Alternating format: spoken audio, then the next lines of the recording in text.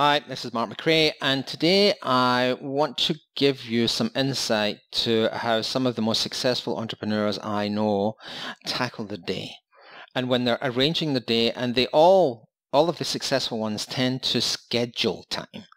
In other words, it's not they don't wake up and randomly just attack things. And if they do, they get to the same point, which is what moves the needle.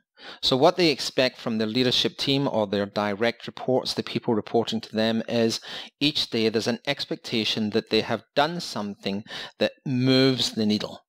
And when I say move the needle, it gets things done.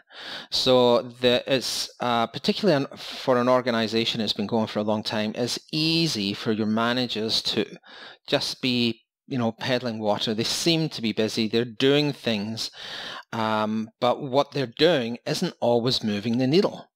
They've got to focus on things that actually produce revenue, get products finished and done, and the only way they can do that is if they have 100 things to do, what are those top one or two things, the priorities? And really, I believe there can only be one priority of something, otherwise it's not a priority.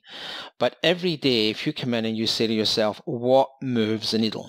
Disregard everything else. Everything else will get there. There are things every owner and CEO does. They know is easy to do. It's easy to go look at some emails. It's easy to go check some paperwork.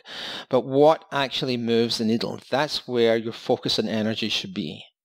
Hope you liked the tip for today. If you did, give us a like.